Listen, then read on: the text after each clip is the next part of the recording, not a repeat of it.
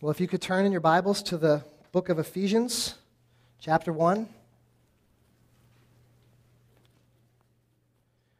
verse 3. We think about testimonies like the one that we just heard. And I think about my testimony of the gospel of grace and how it is that I came to be a Christian, how it is that I came to be saved, as the Bible talks about it. And I know that I've shared this with you before, and so maybe this is familiar for some of you, but not for every one of you. I didn't grow up in a Christian home. I didn't grow up explicitly, being discipled in the things of Christianity or the Bible. I never really even legitimately cracked open a Bible until I was 18 years old. I thought I knew a lot about what the Bible said, though I had never read it. I thought I knew a lot about why the Bible was untrustworthy, even though I never studied it. I found myself in a spot going into college where I was essentially, very much like Stephen described, I was, from a different perspective, I was sort of an atheist agnostic. I know it doesn't really make sense. I was just confused. I couldn't figure out which category to put myself in. I didn't know if there really was a God, but if there was, I didn't believe in him, and so at least I knew that much. And so I went to college, and I was confronted with the gracious Word of God. I had some friends who invited me to church. Really didn't have any interest in going, but there was really nothing better to do, and so I just went. I just went with them. And then they started a Bible study, and that Bible study was held in my dorm room, and so that was convenient for me. I left, would go to dinner. Nice guys, really wanted nothing to do with their God, but over time they kind of wore me down, and they were nice, and so I eventually started to stay. I guess boredom is a means to the gospel. I think if you're bored, it's not a bad thing. It can drive you into Christ, because I didn't have anything better to do, and it was in my room, so I stayed. And so I would hear the news of the gospel, and God was working on me. And to keep the long story really short, I found myself, I think this was about the day before I was converted, the day before I became a Christian. There was lots of mini conversions along the way where I was warm towards God, and I was inclined towards God, and I would pursue him, but I wasn't yet someone who cast my whole life dependent upon him. But I think it was like the day before that day, and I found myself at this conference of Christian college students, and there was about 1,000 people there, and they were singing songs to God, and I was enjoying the environment and enjoying the singing, and we were singing a song, and all of a sudden, in a flash, I became an atheist again, standing there in the middle of this crowd, and I thought to myself, what am I doing here? You look around. How did I get here? How did I get to this spot where I'm surrounded by the people that I would never have wanted to be around, would never have agreed with, would never wanted to socialize with, let alone sing songs to an invisible God in this large conference room in Denver, Colorado? How did I get here? It was this atheistic moment, and it kind of shook me a little bit. How do I know that it's real? How do I know God is real? And I began to review the events of the last year and how I actually did come to this place. And I reminded myself of the things I had studied and the things I had read and the things that I had learned. And impossible as it seemed at that moment, how someone like me who had spent his whole high school, all 4 years of high school, actively pursuing things away from God, how a person who almost, in terms of an identity, would have said, my identity is not a Christian, how that person could be found to be among the Christians. And as I thought about the scriptures that I had read, and I thought about what God had taught me, and I thought about where I was in my life, I had one very simple answer for how it was that I got to be on that spot in that time. And the answer was, and still is, sovereign grace. God's sovereign grace.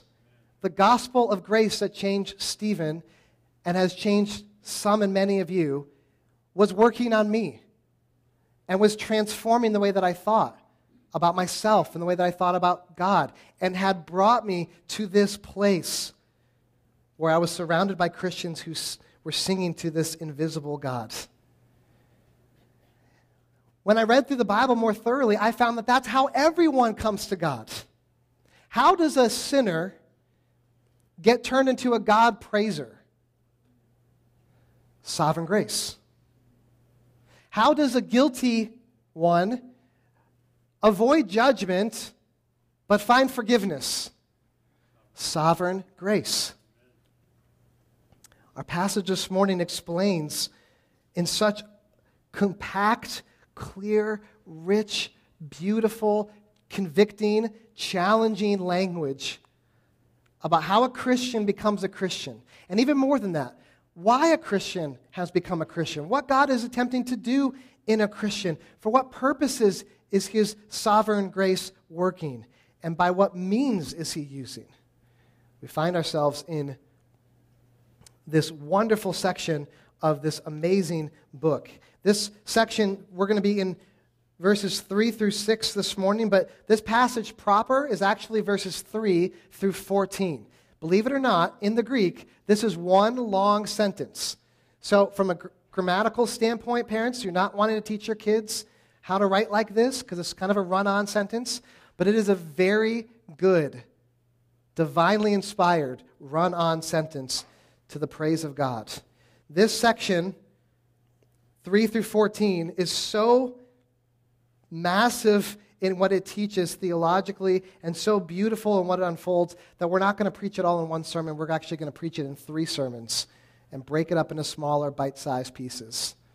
So we're fasting still as a church from many different things. There are things you are laying aside so that you might hunger deeper for God. Friends, this is a feast. This is a theological 7-course meal laid before us, and we are going to begin to eat. So, get your forks and knives ready and your napkins ready because we're going to dive in. Please follow along as I read. I'm going to read verses 3 through 14, but our verses today are 3 through 6.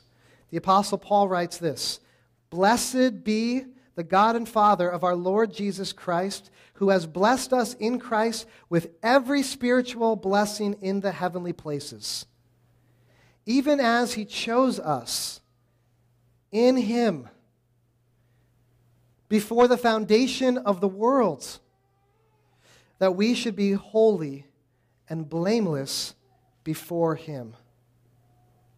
In love, he predestined us for adoption through Jesus Christ, according to the purpose of his will, to the praise of his glorious grace with which he has blessed us in the Beloved.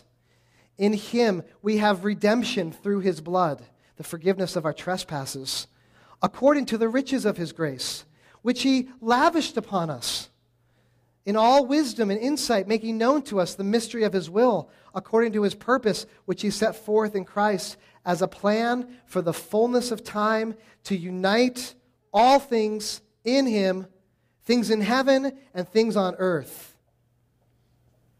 In him we have obtained an inheritance, having been predestined according to the purpose of him who works all things according to the counsel of his will, so that we who were the first to hope in Christ might be to the praise of his glory. In him you also, when you heard the word of truth, the gospel of your salvation, and believed in him, were sealed with the promised Holy Spirit, who is the guarantee of our inheritance until we acquire possession of it to the praise of his glory. We can just go home, but we're not going to. We're going to pray.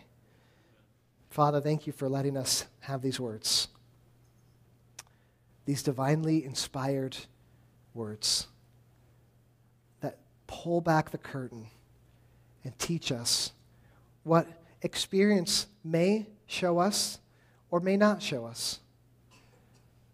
But what defines what is real is you and your truth. And so we come to this passage hungry, thirsty. I pray for anyone here who's not hungry or thirsty for your truth this morning, just like I wasn't, just like Stephen wasn't. I pray, God, that you would open up the hearts and minds of those who are here, that they might gain a taste for the glory that you are. Father, I pray you would do your work among us this morning through Christ. Amen.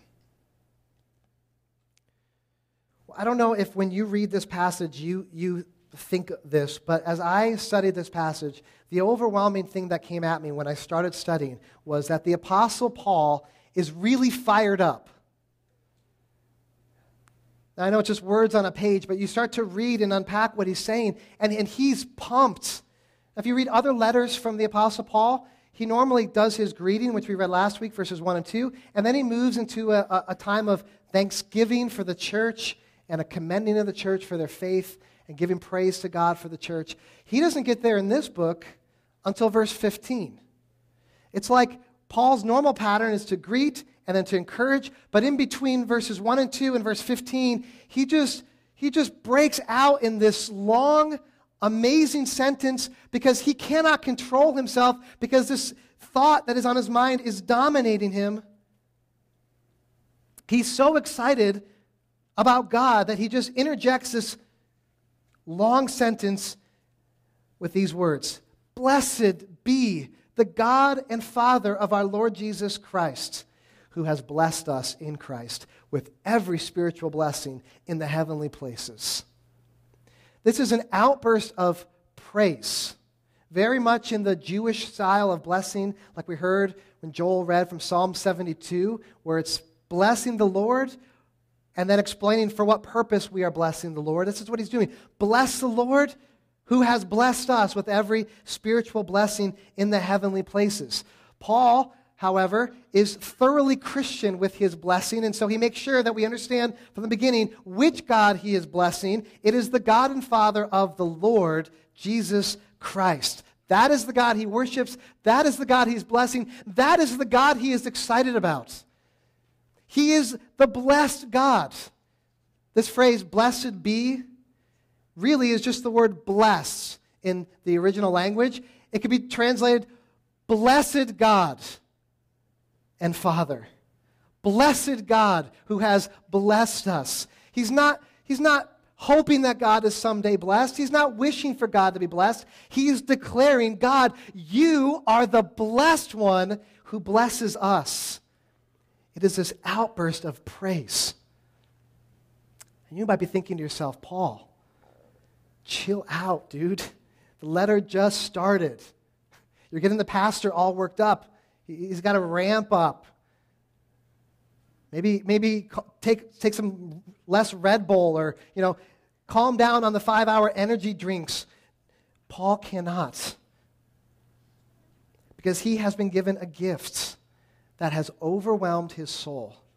He has been given a gift that he cannot stop thinking about. We get excited, right, when people give us gifts that are helpful, that make our lives easier. If you don't have a car, you don't have transportation, and you find yourself walking everywhere or taking the bus, and you do this for months or maybe even years, and then someone comes along and gives you a Lexus IS 350 sport car, you'd be pretty pumped. You'd be pretty excited about that gift. Well, the gift that Paul is reflecting on, and the gift that Paul is considering, the gift that Paul is excited about, makes the sports car look like a Tonka toy in comparison. Why is Paul so excited as he begins this letter? Because he has been meditating on the gift of God's awesome salvation. He has been thinking about what it means to have become a Christian, what God had to do in order for him to become a Christian, how it's even possible that a sinner who has offended a holy God could ever stand in right relationship with him. He is meditating on it. It's like drinking theological Mountain Dew. He is guzzling it by the gallons. The glory of the gospel of his salvation is coursing through his veins, and he is pumped. He is fired up. Because there is no mistaking his conclusion that because the blessed God has moved in his life, he is blessed. And not just Paul, but every believer who comes to God through faith in Christ, turning away from their sins, who has received this salvation, is also blessed. He writes, "Blessed be the God and Father of our Lord Jesus Christ, who has blessed us," plural, "in Christ." So this letter is not just about Paul being excited. This letter is meant to make us excited too about the salvation that we've received. In other words, because of our faith in Christ and given to us through our faith in Christ, we have been blessed with a precious gift that if we take the time to stop and think about and understand and meditate on, it is a gift so stunning that it becomes the very basis and occasion for which we praise God. You don't need more money to praise God. You don't need the Lexus sports car to praise God. You don't need a change of job or a change of scenery to praise God. If you are in Christ, you have every motivation of praise. Every occasion to praise Him, you have.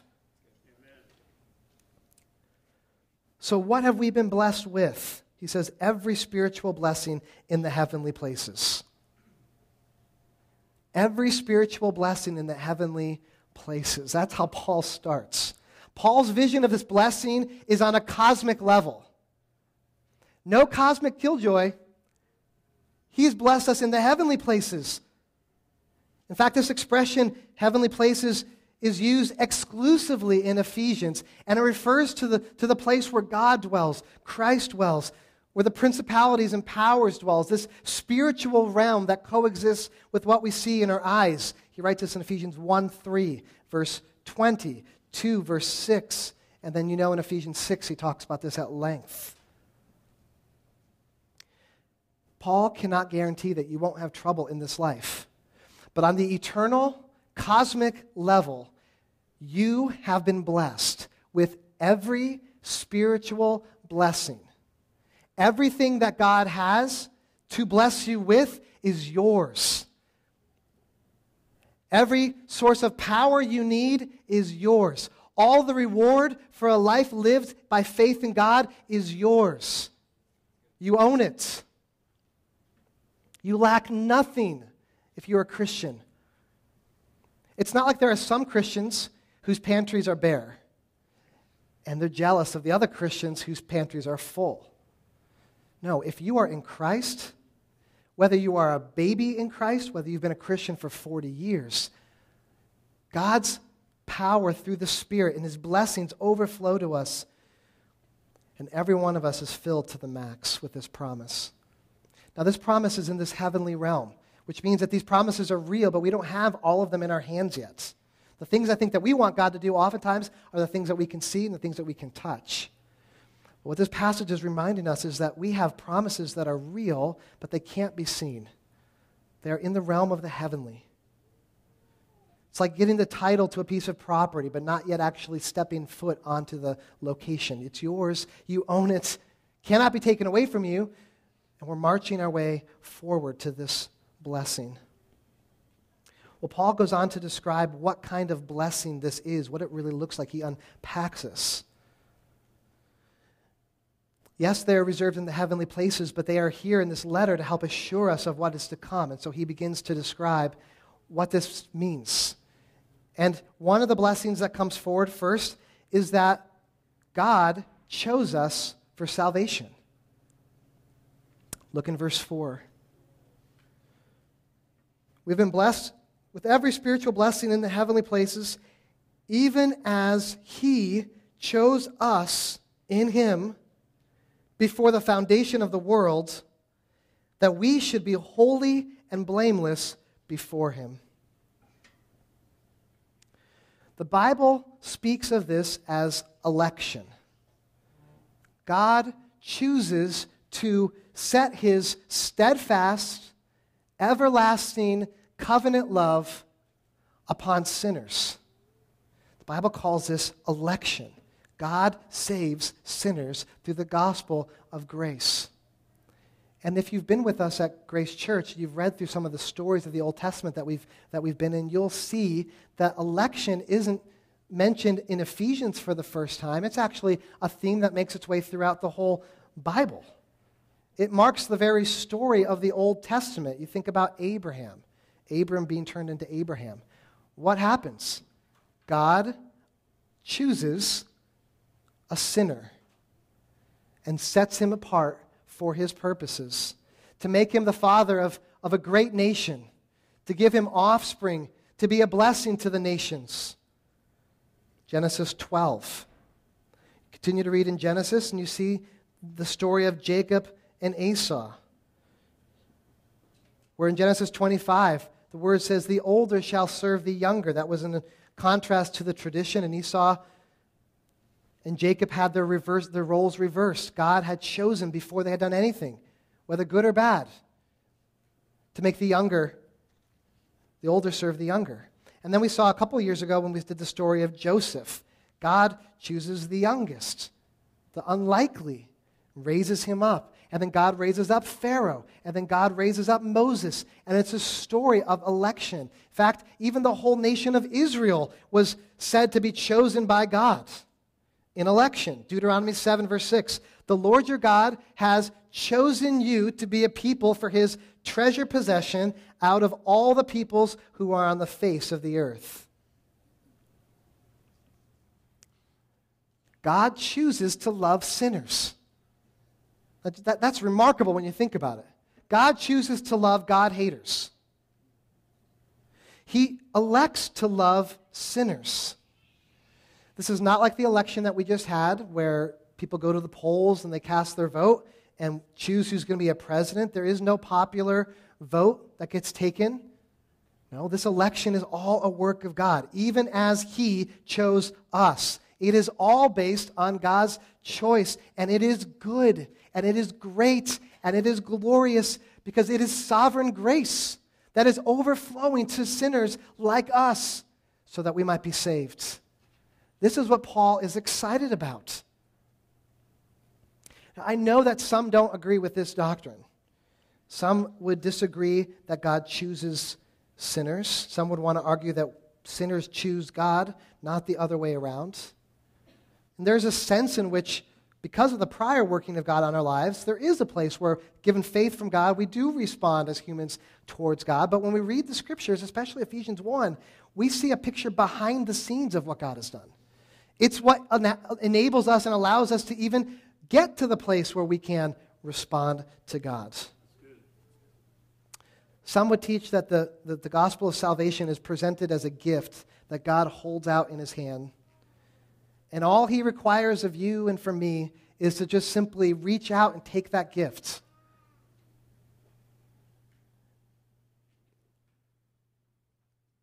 The problem with that picture and that theology is that it doesn't account for the way that the Bible talks about the nature of man. You remember the scene maybe from the classic movie Princess Bride, where Wesley gets brought to Miracle Max by Inigo Montoya, and he wants him to heal him, and remember what Miracle Max tells him? He says, "You're in luck. It just so happens that your friend here is only mostly dead." There's a big difference between being mostly dead and all dead. Mostly dead is slightly alive. With all dead, there's only usually one thing you can do. What's that? Inigo says. Go through his clothes and look for loose change. You're either dead or mostly dead, which is slightly alive. Paul goes on in chapter 2, verse 1 to say, look in your Bibles, chapter 2, verse 1, and you were dead. The Greek translates into dead. There's no mostly dead in this passage. Dead. Spiritually dead. Amen. Dead people don't move their arm to take the gifts. Others would teach and concede that God does choose, but the basis for which he chooses is by looking down the corridor of time and seeing those that would love him, and therefore on the basis of their love and their faith for God, choose to elect to salvation. That would be like saying in January of 96, when I was in that conference, and the day after I had that experience, when I broke down on my knees and I prayed and I said, God, my life is yours. I surrender myself to you to do with my life whatever you will. That would be interpreted as the basis for which God then saves me. Because God, I knew he would come through. Yeah, he was having some atheistic moment the day before, but I knew he would come through, and I knew he would show that he does indeed love me. And that's why I picked him. Well, I think we can see that view has problems. A dead person can't choose to make themselves alive. That is a work of miraculous magnitude that only a sovereign God who has sovereign grace can do. If you believe, verse 1 of chapter 2, that you are dead in your trespasses and sins, then you have to have an answer for how a dead person comes alive. And I don't have a good answer for you except for what the Bible says. The dead come to life through sovereign grace. That's how it works. There's no passage in the Bible that speaks about God looking down the corridors of time to see who would choose him on their own as the grounds for electing grace. It's just not there. It's a nice picture, but it's not in the Bible. Rather, the Bible teaches the opposite. God determined to redeem his elect. And the Bible says, look back in verse 4. When did he do this? Before the foundation of the world. The teaching of the Bible is before the foundation of the world. Before any one of us could do anything good or bad, God, by his free nature and his purposes, not dependent upon us or responding to us, but rooted in his gracious nature, predestined us for salvation. You could read in verse 5, according to the purpose of his will, to the praise of his glorious grace. There is no mention there, church, of your works, good or bad. It is according to him. This is repeated in John chapter 1, verses 11 through 13, where John writes, he, Jesus, came to his own, and his own people did not receive him. But to all who did receive him, who believed in his name, listen to this, he gave the right to become children of God, who were born not of blood, nor of the will of the flesh, nor of the will of man, but of God. Amen. God is the God who saves. It is through sovereign grace that God saves. It is not like a gift that sits in the palm of your hand that must be grasped. That is not the right picture. It is like a life preserver that is around a floating corpse in the ocean. And as the gospel is preached, miraculous sovereign grace brings the dead body to life. And it instinctively, by faith, grabs to that which saves, which is the preserver around them, which is the gospel. If God doesn't bring alive that person, there is no salvation. That is the nature of sovereign grace. It is through grace that the dead are made alive. It is through grace that the lost are found. It is through grace that the guilty are set free. And all of these things are in this chapter. And all of this begins with the election of God before the foundation of the world, that we should be holy and blameless before him. Now, I know I talk fast. I'm working on it. I eat fast, too. I eat a meal with Dale, and I'm basically done before he's even picked his fork up. Dale and I move at two different paces. And I've often told him, I need to be more like you. I need to go slow. I need to eat slow. I need to think slower. I need to move a little bit slower. Dale's meticulous and thoughtful about what he does. And I think in this passage, it's easy for us to just hear these things and to just move quickly past them. But brothers and sisters, if this is true, which it is, oh my goodness, how are we here? How are you here sitting today? Not judged, not condemned, not sitting in hell. Sovereign grace that you earned no part of. You played no part in counseling God to save you. He decided to do it.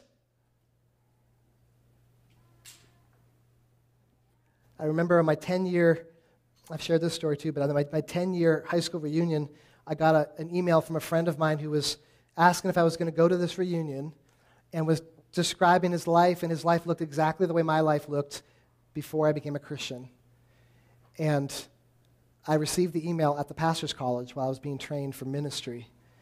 And it was like looking in a mirror 10 years earlier. This is who I am. This is who I was. I don't pursue these things anymore, not because of anything in me, but because God did a sovereign work of grace in my life to transform me. And as I read that email, I wept and I cried.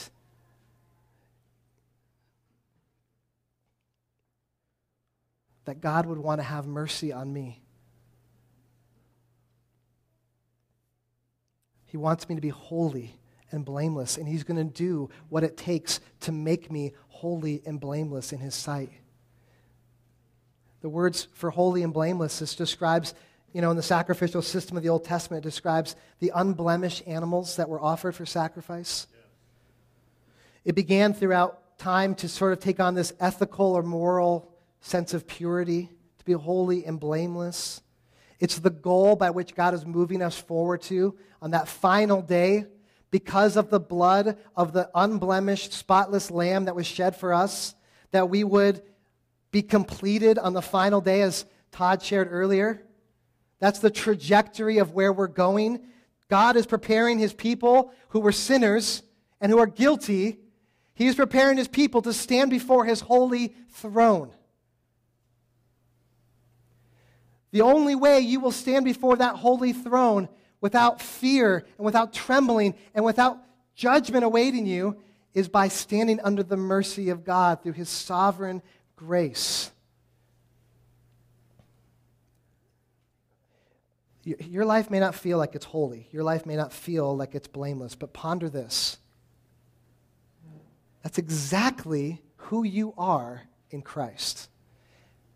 When Paul says that you have every spiritual blessing in the heavenly places, this is yours as well. Yes. In the muck of your guilt and of your sins, you are holy in God's sight.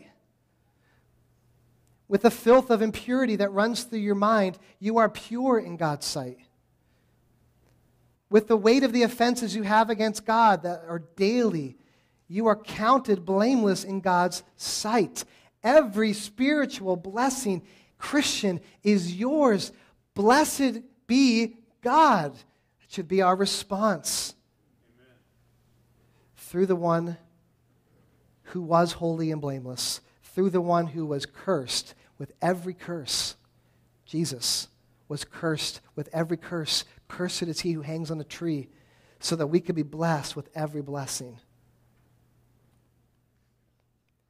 That's sovereign grace in Christ. Charles Spurgeon once wrote, "Grace has been displayed of old in the great council chamber where all the attributes of God sat in solemn conclave to devise a way by which God should be glorified. Foreknowledge, as one of the attributes of God, prophesied that man, if made fallible, would sadly fall. Justice, therefore, arose and thundered forth his word, that if man fell and transgressed the Creator's command, he must be punished. Grace, however, asks whether it could not be possible that man could be saved and yet justice should be satisfied. Wisdom, infinite wisdom, answered the question, and God's own Son was the answer.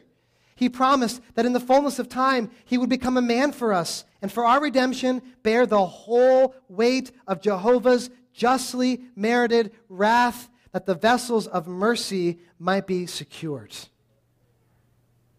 Now, albeit that all the other attributes displayed themselves in the council chamber, when our soul in holy reverence dares venture into that one secret but now revealed counsel of the Most High, we are compelled to admire all the attributes of God, but most of all, his grace. Why, it seems to me that grace presided at this Congress. It was grace that pressed man's suit. It was grace that inspired wisdom. It was grace that invited wisdom to be its counselor. It was grace that defended man when justice might have spoken against him. Grace was our advocate. Christ Jesus, who was grace itself of old, as he is now, stood then as the wonderful the counselor. And he devised the plan, pleaded our cause, and promised to work it out. I know this passage goes down as one of those tough texts. If you Google tough texts, Ephesians 1, 3 through 6 comes up. I know it's hard for us in our finite minds to get our minds around the vast mystery that is the doctrine of grace and the doctrine of election. But I want to encourage you this morning that in believing this doctrine, it is something to be praised. It is not meant to be a contentious doctrine of debate. It is truth that comes to us in the context of praise. You don't see Paul talking about election here and stirring the church up to debate whether it's true or not. It is in the context of praise. Election is meant to produce awe in our souls as we contemplate, how did we get here? And we can't come up with any other answer but God's sovereign grace. It's meant to make our hearts exclaim, "Blessed God." Good. If you got election from the awe so that you can trade it as a debating chip, you have lost the very purpose of election, which is to the praise of His glorious grace. It is not meant to be a doctrine of debate. Yes, we need to wrestle with the truth of the Word, but the believers that God has that don't believe this truth are saved by this truth equally, whether they know it, agree with it, or not. It's also not meant to paralyze your faith. Some talk about election. They think, well, if God's elected people, then why do I need to share the gospel? Because God knows who He's going to save. Well, you misunderstand election if you believe that. Election has always been for the good of the nations. From Abraham on, God chose Abraham, what? To be a blessing to all the nations. This gospel is to go forward into all the nations. It is not meant to shrink you in your evangelism. It is meant to empower you in your evangelism because God is the God who saves. So we're not encouraged anywhere in Scripture to spend time trying to discern, is my friend elect? Any more than someone who has a more Arminian theology should be paralyzed by asking, will my friend eventually believe through all the times I share the gospel with him? No. Neither. It's meant to drive us into action of prayer and of truth-telling and of love. That as you share the gospel of grace, you can have confidence that God can save and does save. And you stand as the evidence of this truth, that He has saved you. We have been blessed.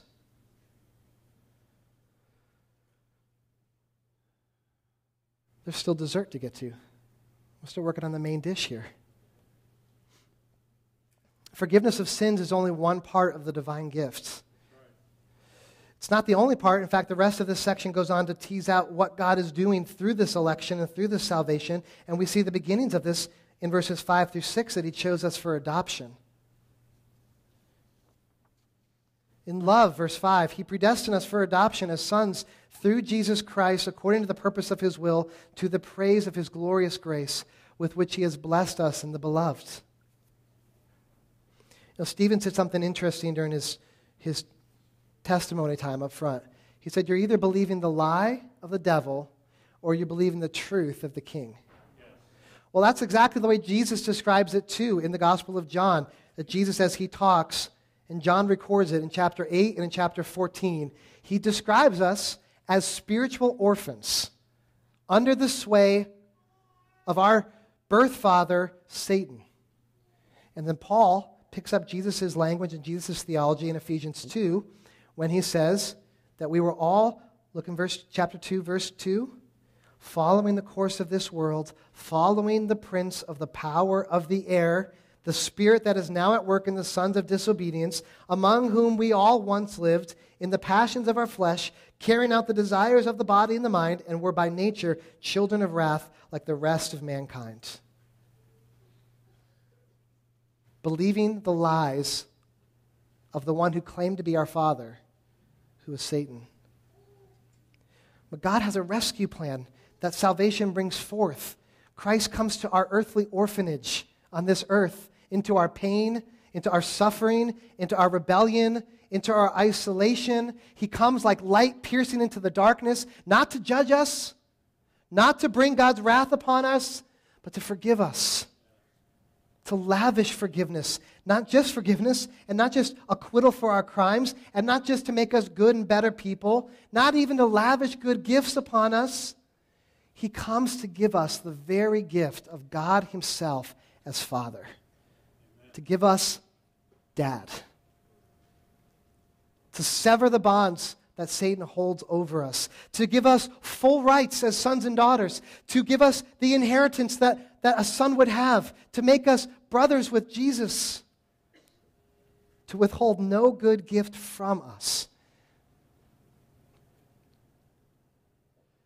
I know it's every adoptive parent's worst nightmare to think about the process of adoption and the way that our legal system works and the inability to secure confidently in the beginning that this adoption is going to work and that it's going to come to pass. Even until the very last day, even in times when the baby is in the arms of the new family, it can still be reversed. It can still be overturned. It can still be lost. Not so with Christ. The beloved eternal Son has come to ratify this adoption ceremony. He's come to ratify it with his own blood on the cross. As we read throughout Matthew and Luke, Mark, and the Gospels, this scene as Jesus hangs on this cross and in some mysterious way is rejected by God, separated from the intimacy with the Father that he knew as the Son, as God pours out his wrath upon Jesus, which was the wrath for sinners.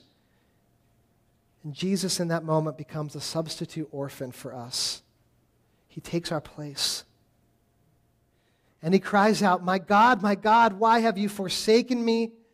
And the Father turns his face away from him and judges him for our sins. And Jesus is temporarily cut off from this loving relationship with the Father that he has known for all eternity. It's lost for this moment. Why? So that you and you and you and me and all that God's called into his fold might draw near. And then Jesus says, like a judge's gavel coming down, striking, "It is finished." Salvation has been secured. It cannot be lost. It is legally and permanently God's forever.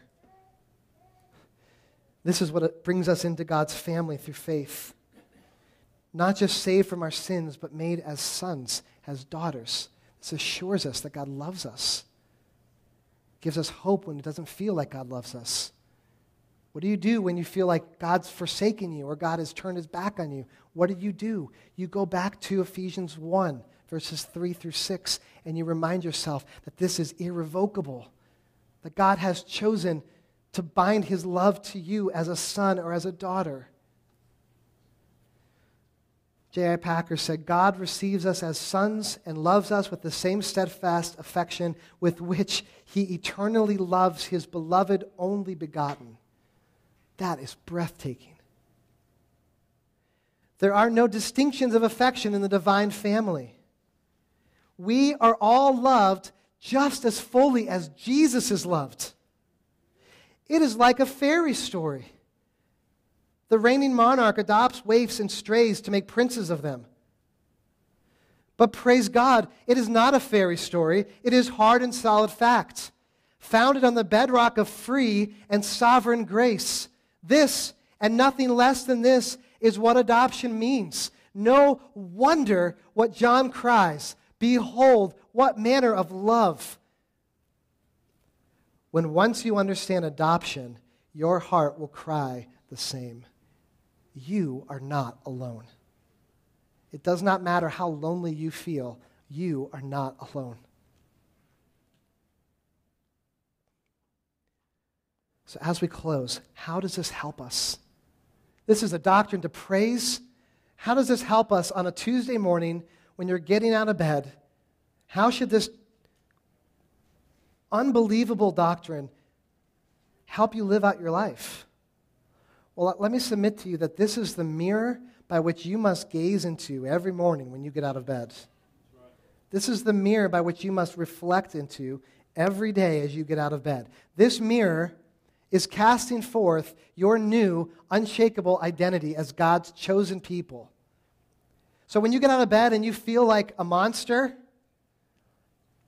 you go to the mirror and you remind yourself of a God whose saving grace has overwhelmed you with mercy, who has chosen you, who has brought you near, who has lavished his adopting love upon you, and whom will never forsake you. That's the picture you must gaze into every day to set your heart right.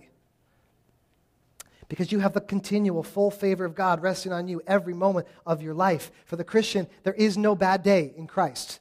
Because every spiritual blessing in the heavenly places is guaranteed yours, whether the day here on earth feels like it or not. So that's how it helps you. It reminds you that you have a heavenly family that maybe your earthly family failed at. You have a new father. You have new brothers and sisters in the Lord. Jesus himself is your brother. You are now a son. You are now a daughter. You are not alone. Every day is a battle to remember this foundational truth. I don't know what your struggle is, but every day you must battle with remembering the power of this truth. When your body is aching with cancer, you must remember that you are blessed in Christ. When you see your kids disregarding your words, again, you remember that you are blessed in Christ. When the job doesn't pan out the way you want, you are blessed in Christ. When you break God's word and you feel guilty and you wonder if God will ever love you again, you must remember that because of Christ, you are blessed and not forsaken. God is still welcoming orphans into his house this morning. And so as I close, I want to appeal to those of you who are here. If you're not a Christian, I want to invite you to believe upon this great gospel of grace that can transform an agnostic, atheist sinner like myself and can put something in my heart that I never had, which was a desire for God. And he will transform you. He is committed to it by the blood of his Son. He blesses us that we might be a blessing to him and to the nations, all to the praise of his glorious grace. So as we take communion this morning, may our song be to the praise of his glory, to the praise of his mercy and grace. Amen. Let's pray together. Father, what a great section of your word. And I know, Lord, that my words are insufficient to communicate the glory that's here. Lord, would you open up our eyes to see why this is important? Would you cause us, Lord, to stand in awe of you again? Lord, revive our souls with what you've done for the sake of your glory. In Christ's name, amen.